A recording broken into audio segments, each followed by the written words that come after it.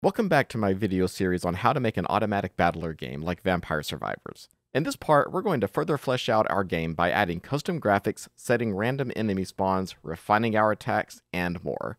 My name's Adam, also known as Drummer Who Codes, and let's get started. The first thing we're going to do is create some more interesting graphics.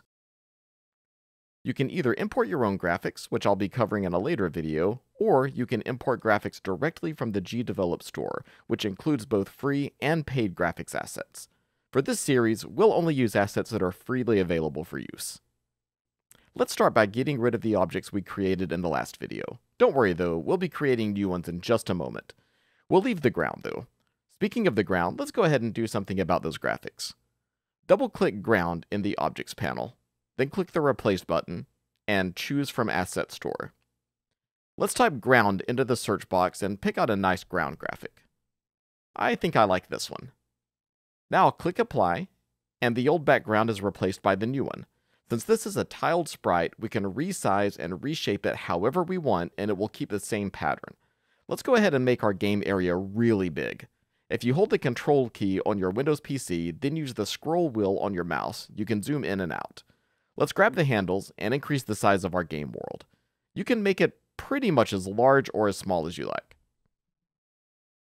Now, let's recreate our player object, but this time, instead of choosing New Object from scratch, we'll choose the Asset Store tab. As I said in the beginning of this video, the Asset Store contains many free and paid assets that you can drop directly into your game. We'll click the section for Characters, and you can choose whatever you like, but I'm going with the dinosaurs. I'll pick a blue dinosaur to represent our player in the game. After selecting the character, click on Add to Scene, and now our new character is ready to go.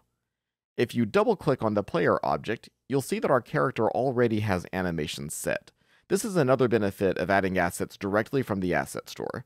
In a later video, I'll show you how to import custom assets and set your own animations, but this will work for now.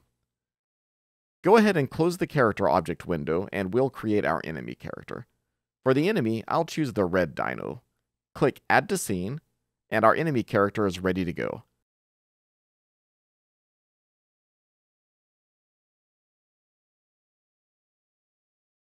Let's add our characters to the scene, and hit Preview. It looks like we forgot to add a behavior. Also, our dinos are looking a little small. Let's take care of both of those issues. First, let's add the top-down movement behavior to our player just like we did in the last video.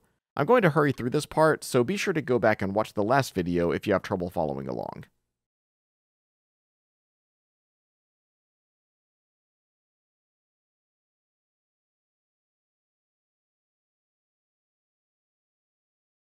While we're at it, we'll add the fire bullets behavior.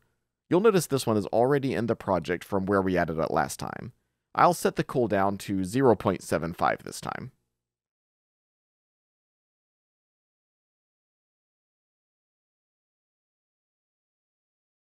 And we'll add a new behavior called Health Points and Damage. Click Install in Project, and don't forget to add it to your list of behaviors for your player object. When you're all done, click Apply.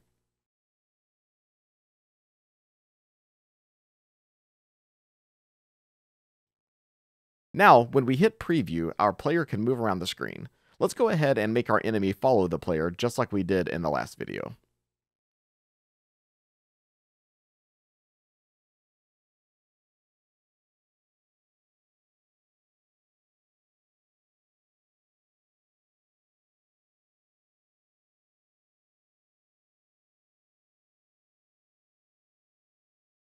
Now, let's add our bullet back to the scene like last time, but with a sprite from the Asset Store.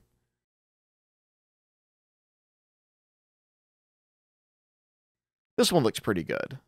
Don't forget to rename it something you'll remember.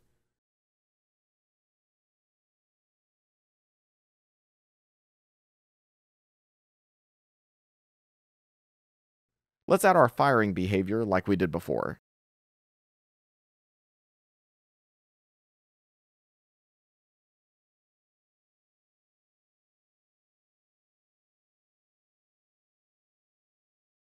Hit Preview, and so far so good. Our sprites are still a little small though. There are a couple of ways that we can deal with that. We can resize them directly in the scene, but it can be tricky to make them uniform. If we enable the grid, it makes it a little bit easier, but I think I'm going to do it in the Events tab. Click to add a new event. For the condition, we'll select at the beginning of the scene.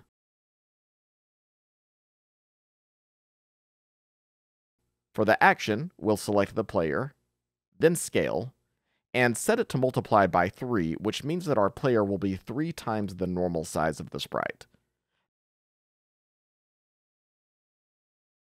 Now, our player sprite looks much better on the screen. We'll worry about the enemy sprite in a moment. But first, we're going to make our enemy randomly spawn around the screen. For that, we'll need a new event. Select the Repeat Every X Seconds command. We'll call this one Enemy Spawn Timer, and set it to trigger every 0.5 seconds for now.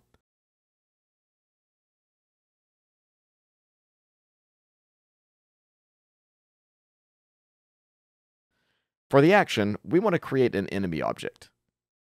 So we'll select Enemy and then create an object. For the position, we want it to spawn the enemy somewhere around the screen randomly. We can do that with a function called randomInRange. A function is simply a list of instructions that we can run with a single command. Much like behaviors, Gdevelop comes with many built-in functions, as do many game engines and even full programming languages. For the X position, we'll type the function randomInRange, followed by the empty parentheses. Every word in the function has to have the first letter capitalized, and there can't be any spaces. You'll notice as you start typing that Gdevelop will pull up a list of auto-completion suggestions to help you along. In the parentheses, you can put a series of values called arguments. Each function that you use will expect a certain list of values as arguments, with some functions requiring no arguments at all, even though they have parentheses. The parentheses tells the program that this is a function. The randomInRange function expects 2 values. The first one is the lowest value that it can be, and the second one is the highest value that it can be. The function will choose a random value between those 2 limits. To understand what we're about to do, you'll have to know how a computer calculates graphics. Do you remember the Cartesian coordinate system from grade school? We all learned that the x-axis runs horizontally from side to side, and the y-axis runs vertically from bottom to top. The 0 point, that is the 0 on the x-axis, and the 0 on the y-axis is in the center. The x number increases as you travel to the right and decreases as you travel to the left, with the y increasing as you go up and decreasing as you go down.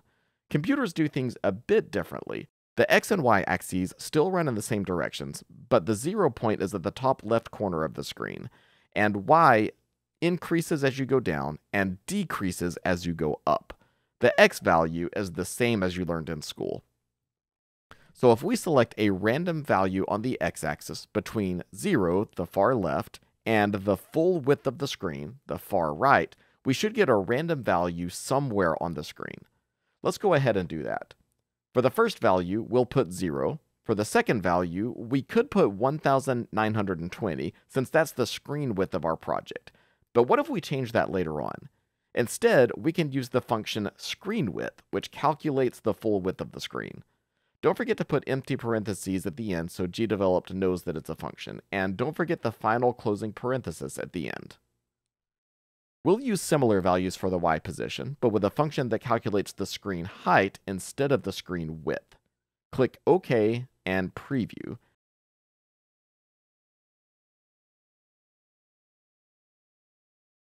And we have randomly spawning enemies.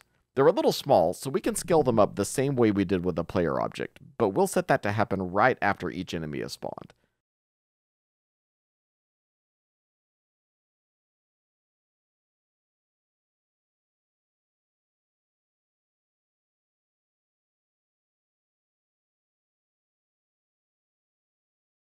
That looks so much better. Before we go on, let's delete the original enemy in the scene as we won't be needing him anymore. Have you noticed that our player seems to lock onto one enemy the whole time? Let's fix our attack so that we always attack the enemy closest to us. First, we need to create a new group for the enemies. Click the Group tab and add a new group. And call it Enemies. Then Edit Group to add the enemy object to the group. Now, whenever an enemy is spawned, it will automatically be added to this group. Back over to the Events tab, find the empty condition that fires the bullets and add a condition to it. Select the enemies group, and pick nearest object, and set it to the player's position. Click OK, and preview to see your work in action.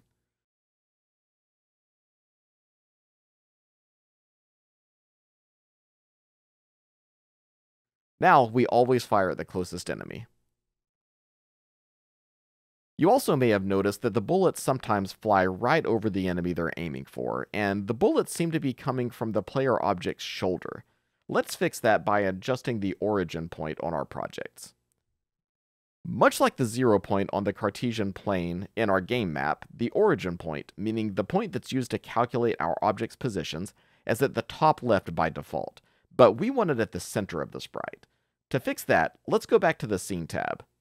Double-click on the player object, and click Edit Points. Grab the dot at the top right of the box, that's the origin point, and drag it somewhere to the center. It doesn't have to be perfect, and we can always change it later. Click Close, and Apply, and do the same thing for the enemy object. Run the preview, and everything works. Next, we're going to set up our health system. We already added the health and damage behavior to our player object.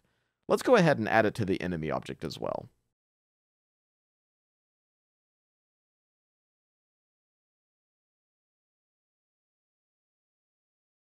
Every object with this behavior has 100 health points by default. We'll have the player take 10 damage from every enemy collision, and the enemy will take 50 damage for each bullet collision. Let's start by setting up a collision event with the enemy object and the bullet object like we did in the last video. This time, however, instead of deleting the enemy object, we're going to apply damage to an object. 50 points of damage to be precise.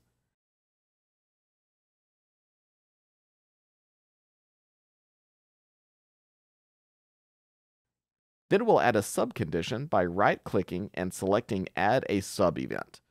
The sub-event adds a new condition that is checked every time a bullet collides with an enemy, but the action only runs if the sub-condition is also true. For the condition, we'll click Enemy, then Health Points, is less than or equal to 0. If this condition is true, we'll delete the enemy. In the last video, I challenged you to figure out how to delete the bullet object upon collision with an enemy. Did you figure it out? In the bullet collision event, simply delete the bullet object. Let's see how that works. And it works perfectly. We'll set up our player's health in much the same way. Set up a collision event between the enemy and the player object.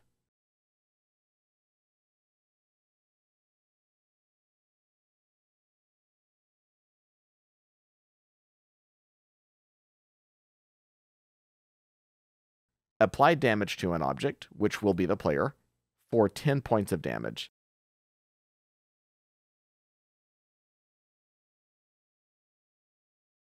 And then a sub-event to check the player's health just like we did with the enemy object a moment ago.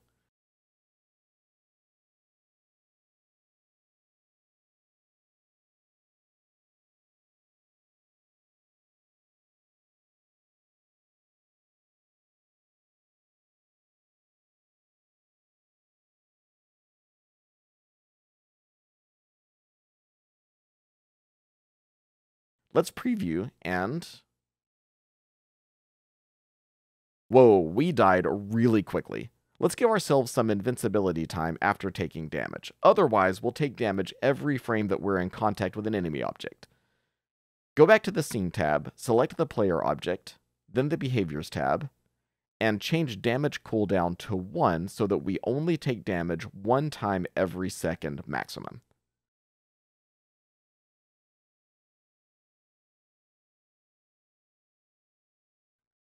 That seems much more fair. We won't die instantly, but we can still die if we get overwhelmed. I hope you've enjoyed making this game so far. Be sure to keep an eye out for the next video where we'll add a health bar, an experience point system, a new weapon, sound effects, and more. Thanks for watching, and I'll see you in the next one.